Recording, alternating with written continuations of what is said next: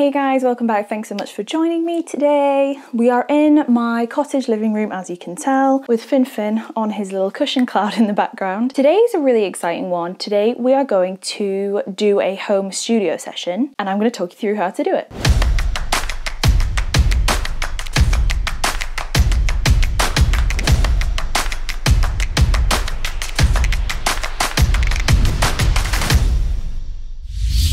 I'm in a jumper today and it is very, very warm, so I'm guessing by about halfway through this video I'm going to turn into a sweaty mess. But there is a reason for that, because in lockdown, as I've mentioned previous times, I've been really busy and my job is sitting at a desk, and so I now look like a burrito.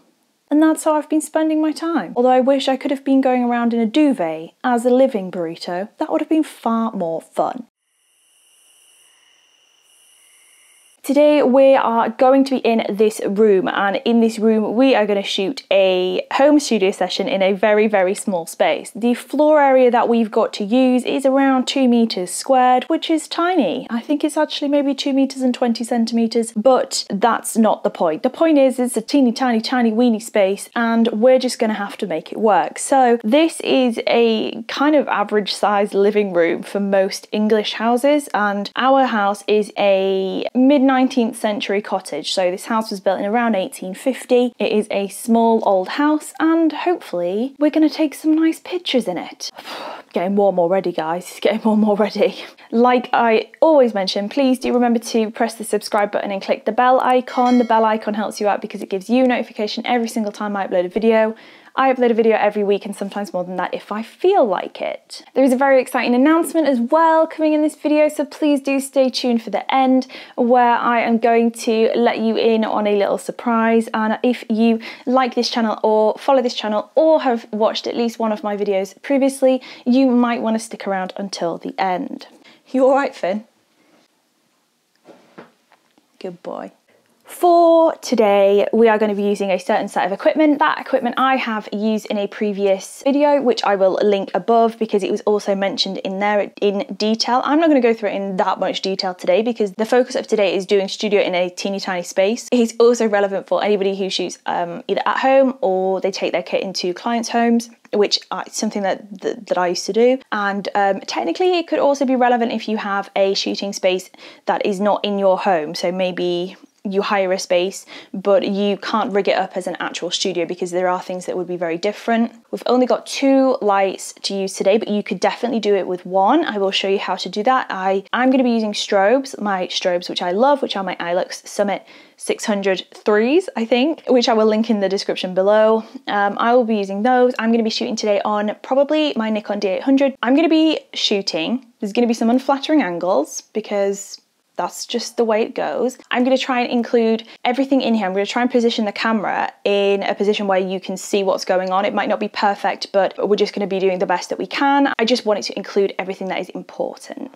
So the order of the video today, first thing that we're going to do is we're going to go and set up. So I will set up first. Then what I will do is I will just run through some very important settings, situations. And then the third thing that we're going to do is we're going to bring in a dog, and the dog that I will probably use for this video is Alfie because he's just so reliable. And then the next thing that we're going to do is we're going to cover off different types of shot in terms of my style. So that's really important, guys. I don't shoot fine art. I don't shoot for print comp. I don't shoot that kind of style. That's not me. It just doesn't mesh with me. I have done it before. Yeah, just not my bag. So we're going to be shooting commercial style portraits today. We're going to use a bright seamless background, probably yellow because it's me. If you have any questions about anything that we are going to cover in this video, please drop them down below. I will include the timestamps for everything that I've just included there and the exciting announcement at the end on the screen right now, so you can find what you want to know. If you don't know what you want to know, just start from the beginning and watch it through. Get a cup of coffee, get a tea, whatever you want to drink, snacks if you want snacks, get a pen and paper and note some stuff down. I'm going to try not to forget anything. I've not got any notes. We're going to do on the fly because it's me. Let's get set up.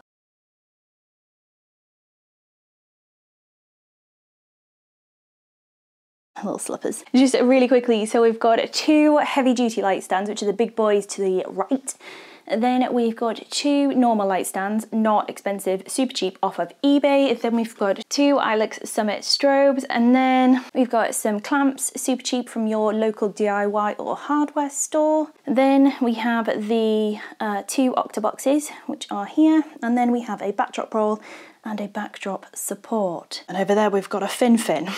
So that is the kit that we're going to be using today, and obviously we also have a tri-grip reflector and a white balance card. Oh my god, I'm so warm. So the main thing to note really, guys, is that you just want to make sure that you've got things set up in a way that you know you can use. This is a super narrow backdrop paper, and what that means is we're going to kind of struggle in a way. We're going to have to do some editing to expand the backdrop. We'll mention this in the future, but just for reference, I will suggest that you guys go and watch another video on the channel, and I will link that above now. And what that video is going to talk you through is how to expand a backdrop in Photoshop. That is going to be kind of essential if you're shooting in a small space. This might be the last of the roll. Okie dokie. So personally, I like the roll to unroll that way, not that way, if that makes sense. So this would go this way round.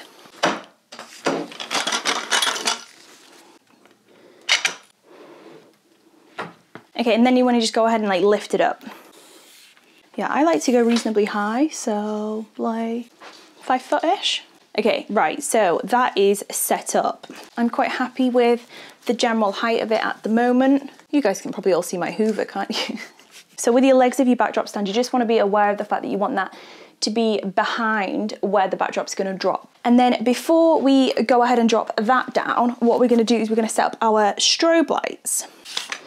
So you could use nice, cheap, lightweight stands, but my strobes are quite heavy, and just for safety reasons, I just like to use these heavy duty air cushion stands which don't move. A link to those is in the description. I would suggest getting hold of some of these stands, whether you use them as backdrop supports or as light stands, that's up to you, but they are very, very good stands, these ones. So these Ilux lights are really good. They are wireless, which is a win for me. Again, just like from a safety standpoint, you don't want to have cables on the floor. So that's why I would suggest, if you can't afford to invest in strobes right now, invest instead in speed lights and some speed light modifiers. By modifier, I mean like softbox. So these Octoboxes are really good. I like them because they're really quick to put up, which is ideal if you are constantly having to drop them down. Like, you know, if you're setting up a studio in a house. Take off our base diffuser and go ahead and put that on there. Oh, I'm getting so warm, guys. It's like serious warmth. Okie dokie, one's done. So as you can see, this is quite a large Octobox, and I just prefer them bigger. I like to be able to move them super close so that there's really good light, and I just, for my style, it just works best to have a nice big light source. I'm going to move you guys again. We have our strobe here to the right. We have one here to the left. We have our backdrop ready to be unrolled over there at the back, and essentially what we're doing is we've positioned our light so that they're kind of pointing almost straight across at each other but with a slight tilt, and that's really important because we'll get back to that in a sec. So I'm just going to let down the backdrop, roll, and then what we're going to do is we're going to start to shoot. And so I've just got my clamps ready. I will intersperse a clip, if I can, from the previous studio video that we did, just showing you how to clip these on so that nothing moves. Through the backdrop paper roll itself, and then over the backdrop paper roll and over the crossbar of the backdrop, and then what that does is that gives you a completely solid roll.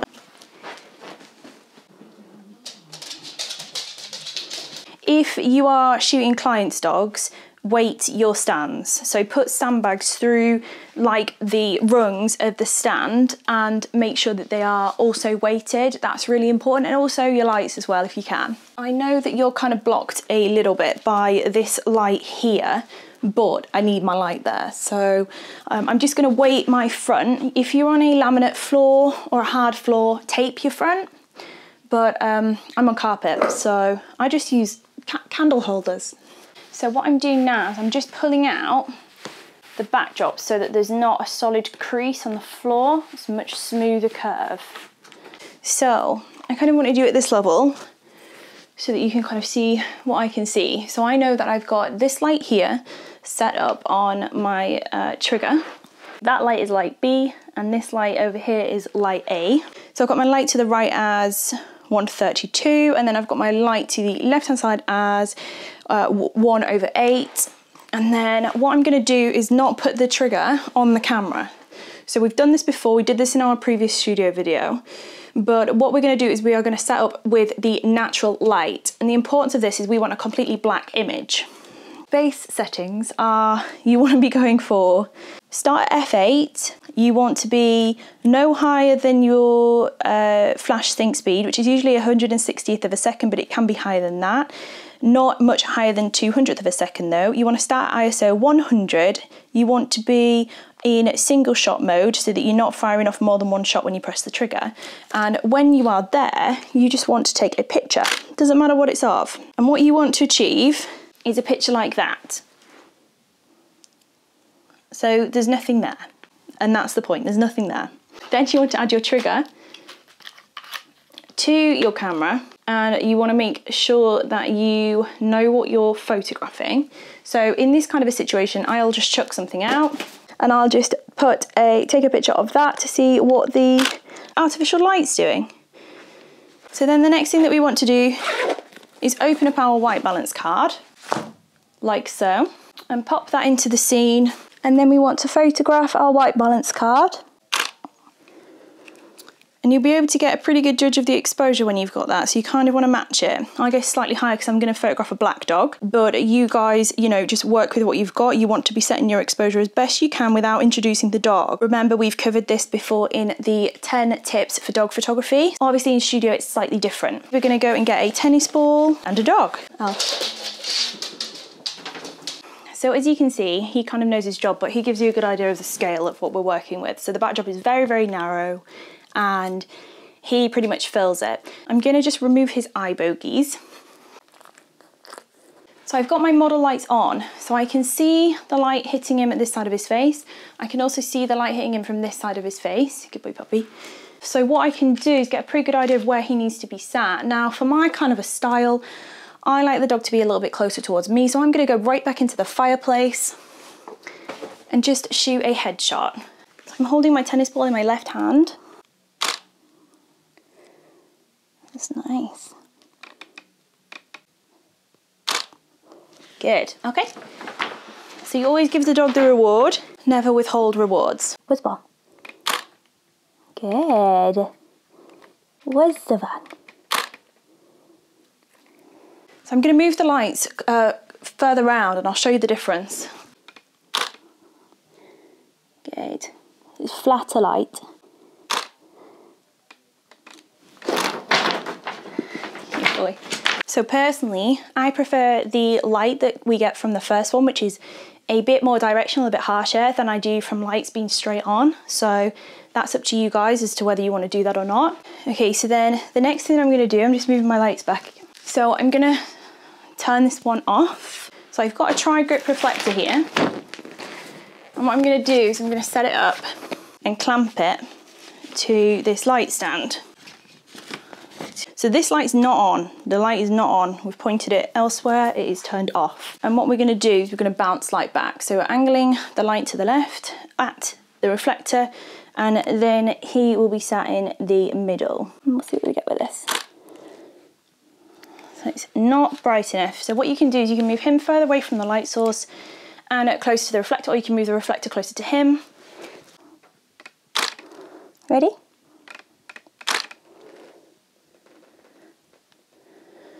Remember, always reward the dog. going to take this reflector down, put my light back where it was. I'm going to put you guys back where you were.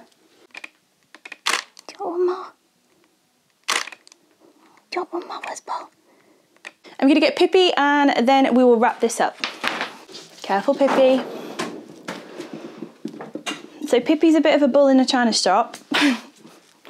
She's small and ginger and a bit mad. Pippi used to be really scared of the backdrop paper noise, so she's come a really long way. And it's just slow desensitization to the noise. Good, waiting. Ready? So for Pippi, the exposure is a little bit too high, so I'm just going to increase my aperture. If the exposure is too high, you want to increase your aperture, not anything else, so just increase your aperture. And again, if the exposure is too low, just decrease your aperture, but always be aware of the natural light. Pippi? Good, wait. Oh wow, good girl. Are you ready? Okay, good girl. Okay. Good girl, that'll do, that'll do. When you've finished in terms of packing down, if you grab a pair of super sharp scissors for your seamless, and you want to go to the last mark on it, so for me the last mark is this one here, and then you just want to cut through. So you can do this in your session, you can do this between sessions, it doesn't matter. Just make sure that if you are including the bottom of your seamless, especially if you shoot on carpet, you're going to have to keep pulling new bits out. So you just cut straight across. And then your bottom bit can be recycled and your top bit can be wrapped up and taped. So I mean, guys, if I was doing this with a paid client, I would make sure that I've shot on a couple of different colours so that they've got some variation there. I would make sure I've done different poses. I would make sure I do tight, middle and wide. Even though shooting on such a narrow backdrop, you're gonna definitely have to do some editing work. So even with that considered, I would definitely be doing that. I'm gonna pack the rest down and meet you back in a sec. I am melting. So warm right now. I have opened the window to try and get some fresh air in, so if you can hear general road noises, then that's why. We've covered quite a few bits today. I'm going to show you the pictures that we got today after I've just run a quick edit over them. I'm not going into the end of the earth with the editing on these pictures because I think, you know, it's just an exercise to show you that it can be done. Where I've used a strobe, you can always interchange a speed light. That's absolutely fine. And to be fair, I started with speed lights and I still have them. I just don't really use them anymore because my strobes can do what they can do. But yes, definitely, if you don't have a strobe, use a speed light. If you guys have looked into studio photography, you've probably seen videos of people who have done like a 3, 4, 5 light setup. Personally, to me, that's overkill. I just don't need it. I've never needed that level of lighting. I've done 3 and 4 light setups in the past, but because I don't shoot on a white background, I don't need to blow out the background. And if I wanted to, I could use a hair light, which I have done, and I would occasionally do it depending on the dog. If I was shooting a black dog on a black background and the dog was well trained, I would probably use a light to the rear with a snoot on or barn doors or a grid just to make sure that it doesn't spill over onto the black. But other than that, 2 lights is absolutely fine for me. And as we've shown today, you can do one with a reflector. That's absolutely fine as well. It just takes practice. And I know I go on about this all the time, but really practice makes perfect. I remember my first experience with studio was with a piece of black fabric, a faux leather futon, a Labrador and 1 speed light. I'm going to try and include pictures from that. These pictures are from I would imagine the 3rd time I'd ever used a speed light, and so that is the kind of place where I started, and then it just kind of grew over time. I did black and then I did white because I feel that's a natural progression that everybody does. If you don't know how to do white well, it is more difficult. You do need more space than we could achieve in here today. I would not suggest doing a white background in a small space. It's just, you will just have to do so much editing, there's no point. And with a black background, again, this is too small. You need to have separation from the background to be able to knock that straight out properly. Obviously, if you have got an image of a black background that you need to remove the background from, then watch the video that I posted up recently, which was a full edit, but a large chunk of that was knocking out a background. That is not the right way of doing it. You should shoot properly and shoot it right the first time. So that is just worth mentioning, because I'll probably get eaten alive by the photography community by saying you can just edit your way through life, but you can't. You can't. You need the skills. What else?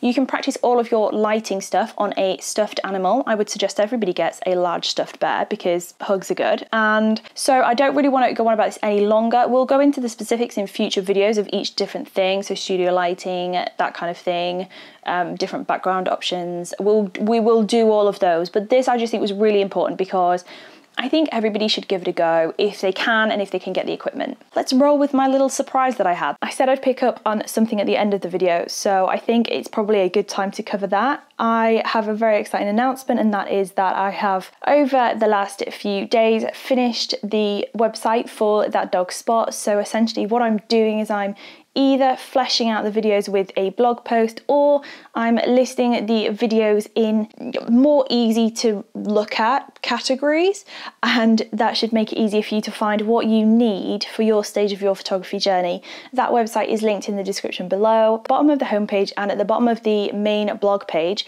there is a subscribe form for an email list. Now if you join that email list every month, and no more than once a month, I will be doing a monthly digest of what we have covered in that month, and that might be useful as well if you are not wanting to get YouTube notifications and if you are not wanting to get Facebook notifications. So that is potentially an option for you. Thanks so much for watching, and if you like this video, please do press the subscribe button.